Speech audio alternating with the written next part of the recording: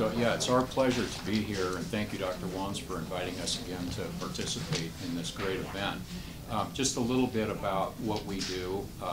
I'm the third generation, thankfully, in our family that has been able to practice law in Puyallup.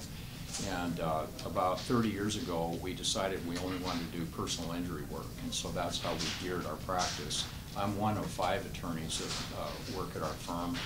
One of the brightest is Adam Daheim here that is volunteered to come and do most of the speaking today, and he's put together a great PowerPoint presentation that hopefully will be beneficial for all of you. So as we sat down and we kind of thought about what might be helpful for you as healthcare providers, we came up with 4 different things. The first is to talk about the standard of proof in a legal case. And the second is causation, the third is damages, and then the fourth thing is a case study, which kind of will hopefully bring it home to you. So come on in, just grab a seat anywhere. Great. So with that, I'm going to turn it over to Adam. So Adam Daheim. So, you know, we talk about this word personal injury, and, you know, what does that mean in the context of, you know, normal people? Well, essentially, you know, we bring negligence actions, you know, somebody, and, you know, the essential attributes of a negligence action, a legal proceeding. You know, you got 4 basic requirements of that. And I'll just briefly introduce this so you guys can kind of have a bit of a familiarity of, all right, well, what does this all entail legally?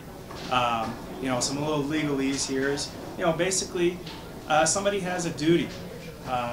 Essentially, you know, duty is, you know, somebody is responsible to do something or not do something.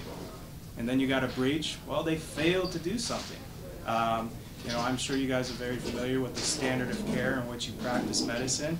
You know, if you fail to stand by that standard of care, there's a breach.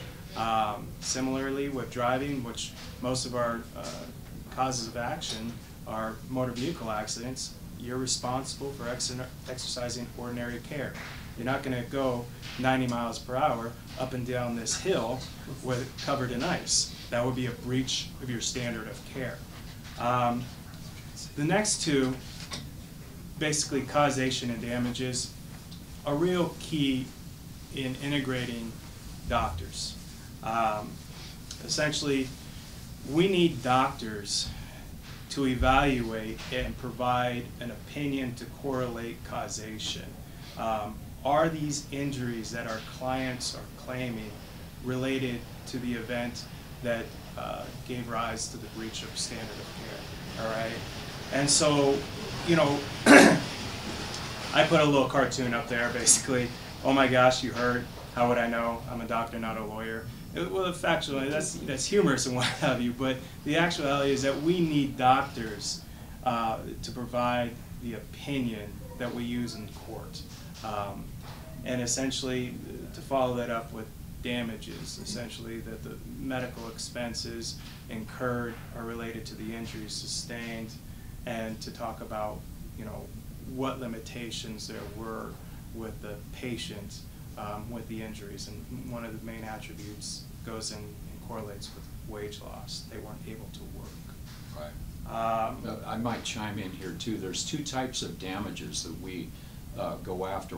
The state of Washington does not have punitive or punishment type damages, but we have general damages and special damages. And special damages are, as Adam said, a wage loss, the cost of treatment, cost of future treatment.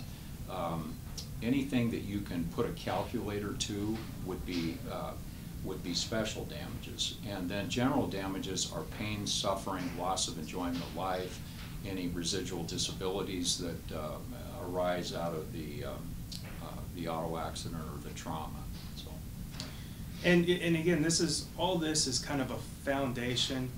There's going to be a clinic tomorrow, going to be much more involved in a case study involving, you know, a testifying doctor. And so a lot of this is just basic legalese to understand what's involved in medical testimony.